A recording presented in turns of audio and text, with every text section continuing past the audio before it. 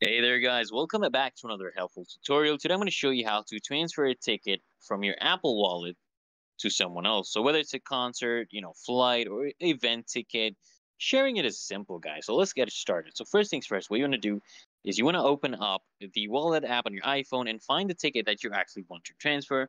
Then you just want to tap on it to open up the details. Then what you want to do guys is you want to look for the share button right here.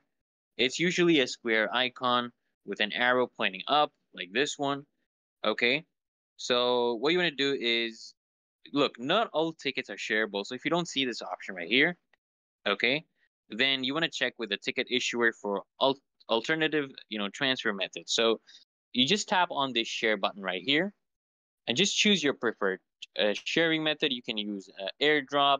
Okay, you can use messages, mail, or other apps to send a ticket. For airdrop, you want to just ensure that the recipient's device is nearby and it has the Bluetooth and Wi-Fi enabled.